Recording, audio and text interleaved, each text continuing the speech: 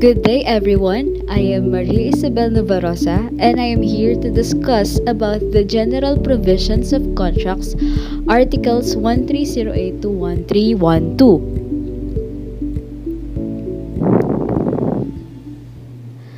Article 1308. The contracts must bind both contracting parties. Its validity or compliance cannot be left to the will of one of them. Article 1308 talks about the principle of mutuality of contract. It was said there that both contracting parties are bound, meaning the principle is about the equality of the parties. That's why it is principle of mutuality. Also, it is not right if the decision or extinguishment of a contract is only dependent to the sole will of one party. Again, all decisions should be mutual or equal to every parties of the said contract. Example, in a loan contract, hindi pwedeng si creditor has the unilateral right to adjust the interest anytime he want, base sa kanyang sole discretion. If that's the case, it is possible na itataas niya ng itataas yung interest. That's why there should be an agreement from both parties. Example number 2. Jack agreed to sell his car to Jill and Jill agreed to pay 1.5 million. So the contract is binding because mutuality is present from both parties. If there is a stipulation that Jack alone will determine the price of the car which Jill has no choice, that violates the mutuality of contract. There should be a consent from both parties. Kahit na si Jack ang magdedetermine ng price, kailangan din ng consent ni Jill. Also, the mere fact that a party to a contract has made a bad bargain, it may not be a ground for setting aside the said agreement. Kahit na nalaman mong unfair yung pinasok mong contract to the point na lugi ka talaga, hindi pwedeng baliwalain mo na lang yun. If in the first place, you agreed and there's a consent from you. So the next article is Article 1309. The determination of the performance may be left to a third person, whose decision shall not be binding until it has been made known to both contracting parties. Take note, the decision of the third person shall bind the parties only after it has been made known to both of them. So, Article 1308 states that there should be a mutuality among all parties. Here in the Article 1309, the determination of the performance may be left to the third person. It is an exception to the principle of the mutuality of contracts. So, example, Jack sold his parcel of land to Jill. It was agreed that Jess, a real estate appraiser, would be the one to determine the reasonable price of the land. Jess then fixed the price after considering all the circumstances and factors affecting the value of the land. So, that's what the Article 1309 says about the third person. However, take note that the decision of the third person shall bind the parties only after it has been made known to both of them. So, after niyang ipaalam sa parties.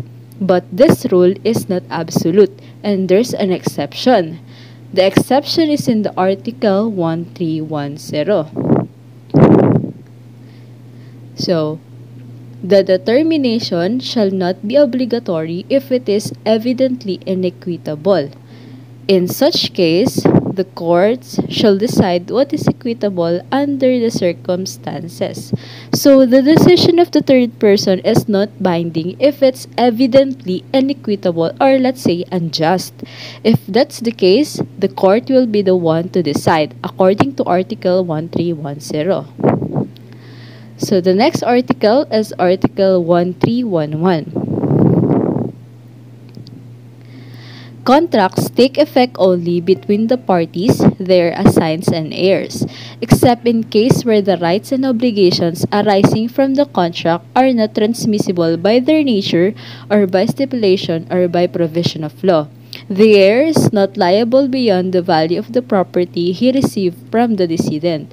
If a contract should contain some stipulation in favor of a third person, he may demand its fulfillment provided he communicated his acceptance to the obligor before its revocation.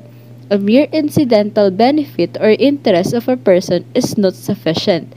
The contracting parties must have clearly and deliberately conferred a favor upon a third person.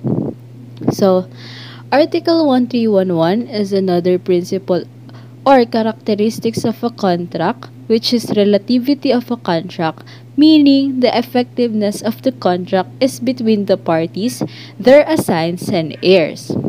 Example, if si Jack may utang siyang 1.5 million kay Jill, so they are both parties and the contract will take effect between them. But if later on, namatay si Jill, yung bayad ni Jack ay ibibigay niya sa mga heirs ni Jill. Same goes if si Jack naman yung namatay, the heirs of Jack will pay Jill 1.5 billion because as what the Article 1311 says, the contract is effective on them too. Now, provided if may mga natitirang property si Jack na pwedeng ipambayad kay Jill, yun yung ibibigay ng mga heirs ni Jack. Also, in the Article 1311, on the last paragraph says that the heirs is not liable beyond the value of the property he received from the decedent. That is what I'm saying, that provided may ari-arian na naiwan si Jack, yun yung pwede nila ipambayad kay Jill. And if sobra naman yung naiwang ari-arian, pwedeng ipambayad muna nila, and then yung sobra, tsaka nila hati-hatiin yung mana nila kay Jack. But if the value of the property is not enough to pay Jill worth 1.5 million, then the heirs won't have to shell out, meaning the heir is not liable beyond the value of the property. Same goes with their assigns or let's say third person, and that's what the principle of relativity means.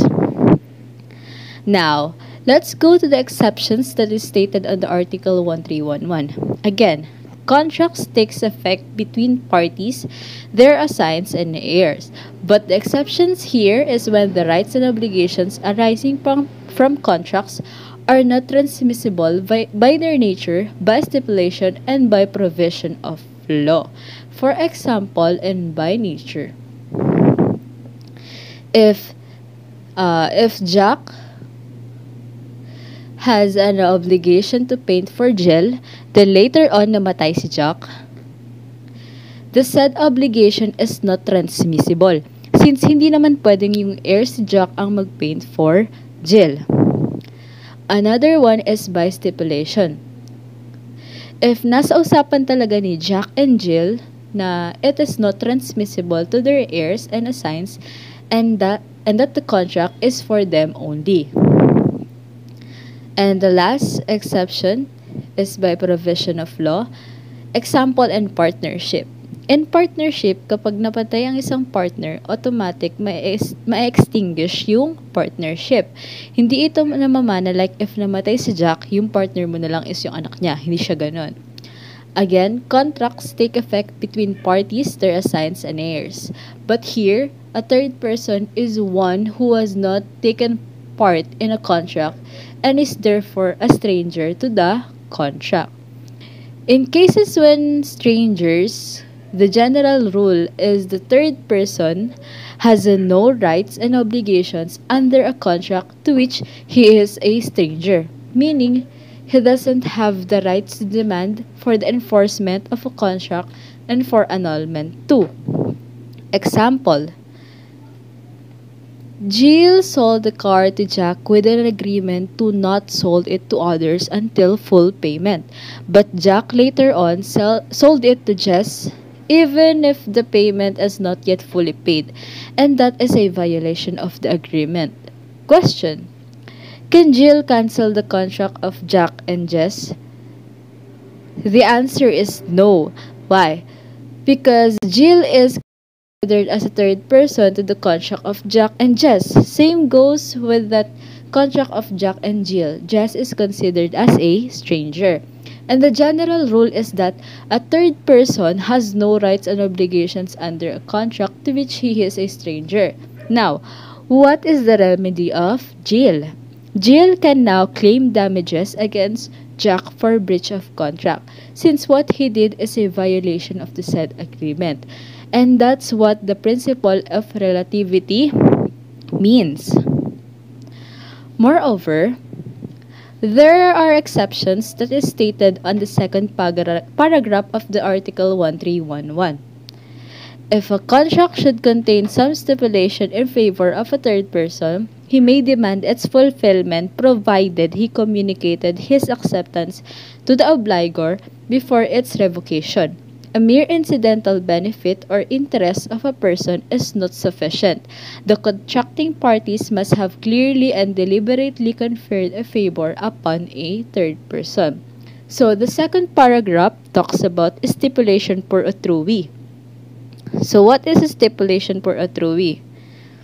Stipulation per autrui is a stipulation in a contract clearly and deliberately conferring a favor upon a third person who has a right to demand its fulfillment provided he communicates his acceptance to the obligor before its revocation by the obligee or the original parties. So there are classes of stipulation per autrui, and they are: the first one is those where the stipulation is intended for the sole benefit of such person. And the second one is those where an obligation is due from the promisee to the third person, which the former seeks to discharge by means of such stipulation, as for instance, where a transfer of property is coupled with the purchaser's promise to pay a debt owing from the seller to a third person. So, in the first classes, the third party is said to be a doni beneficiary because he receives the benefits. And in the second classes, the third person is called creditor beneficiary because he receives the benefit of a contract as a repayment of a debt owed by one of the parties to a contract. Also, there are requisites of stipulation per autrui. First, there must be a stipulation in favor for a third person. Second, the third person must have communicated his acceptance to the obligor before its revocation by the obligee or the original parties. Dapat i-communicate niya yung acceptance. Third, the stipulation in favor of the third person should be a part and not the whole of the contract or the contract itself. Part lang dapat ng contract mismo, hindi siya yung whole of the contract or contract itself. The fourth one, the favorable stipulation should not be conditioned or compensated by any kind of obligation whatever. The parties must have clearly and deliberately conferred a favor to the third person, hindi dapat incidental lang. The last,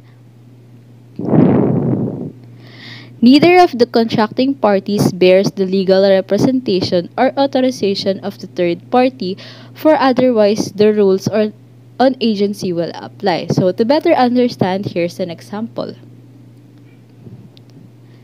So Jack has a debt amounting to 20,000 to Jill and has an interest of 10%, and that is payable until 30th of June. It is said in the contract that the 10% interest will be given to Jess, a third person to the contract. The parties are Jack and Jill only, but there is a stipulation in favor of Jess. In this case, Jess must communicate her acceptance, otherwise she will not be entitled to the benefit of the contract. So that's stipulation per autrui. Next article is Article 1312. In contracts creating real rights, third persons who come into possession of the object of the contract are bound thereby, subject to the provisions of the mortgage law and the land registration laws. So, it is also an exception to the principle of relativity of contracts. Moreover, it says here that the third person is bound in creating real rights. For example,